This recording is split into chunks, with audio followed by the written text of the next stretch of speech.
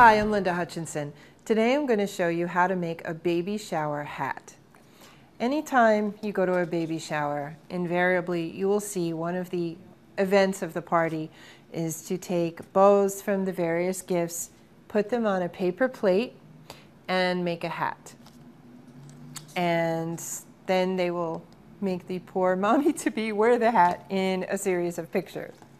So we're going to show you how to do that today. I'm just going to take some grosgrain ribbon and I'm going to tape it on the hat.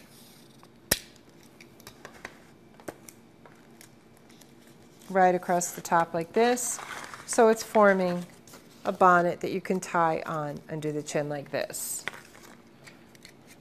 So once you get that ribbon on, you have the basis for your hat. Then as the gifts are unwrapped, you take the bows, which usually don't have adhesive on them because they were already stuck onto the gifts. So you're going to take a little tape and just tape them on all around the hat like this.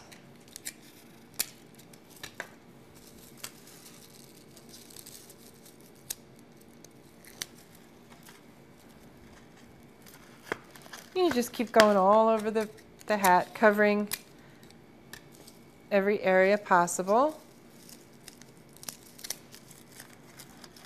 If you have many gifts, you may have to layer them a little bit, but you can get them all on there.